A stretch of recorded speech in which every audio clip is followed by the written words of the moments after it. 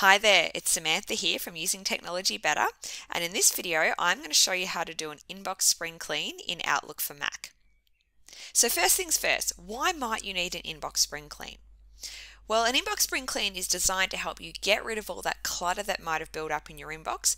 Particularly if you get a lot of emails, perhaps you don't do a lot of filing, and over time you just get so many emails in your inbox that it can be quite overwhelming. And typically you know this is you because you just start scrolling and it just keeps going and going and going and you can never find the bottom.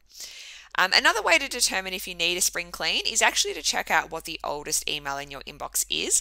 And you can do that by coming up here to the date received column and just clicking on it so the arrow points in the upward direction, and then you can see what your oldest email is. So you scroll to the top and you'll see my oldest one's from 2016. So yeah, I probably need a bit of a spring clean.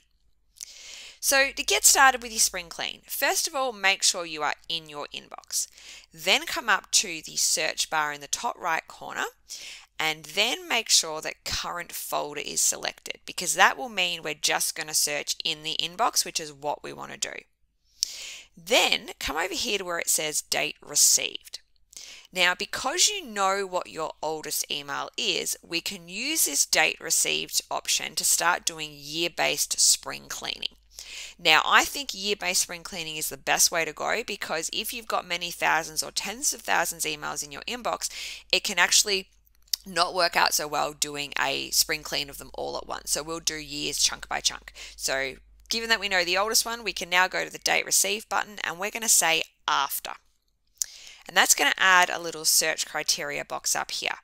Now we actually need two because we want to search between a date range, so after a date and before a date. So then if you come over to the right hand side here and click this little plus, it's going to add another one of these lines.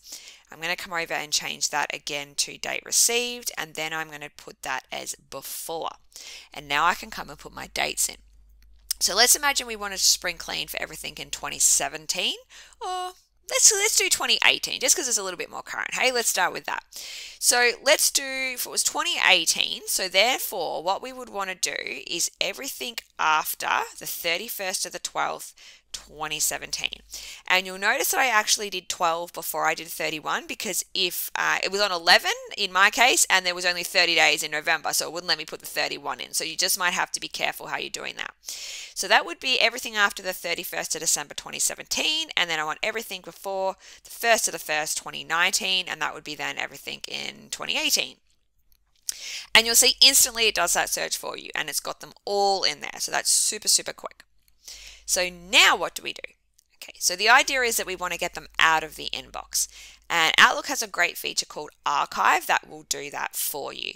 So on your Home tab, you will find there is a button called Archive. And basically all Archive does is get the emails out of the inbox. So if you don't have time to file them away into folders, which if you need an inbox spring clean, probably suggest that you don't have time to do that, archiving is great because it keeps the inbox clear, but it's not time consuming. Now where they go once you archive them is to this archive folder on the left here. Now you'll see I've actually even archived some folders under there, but that's for another day.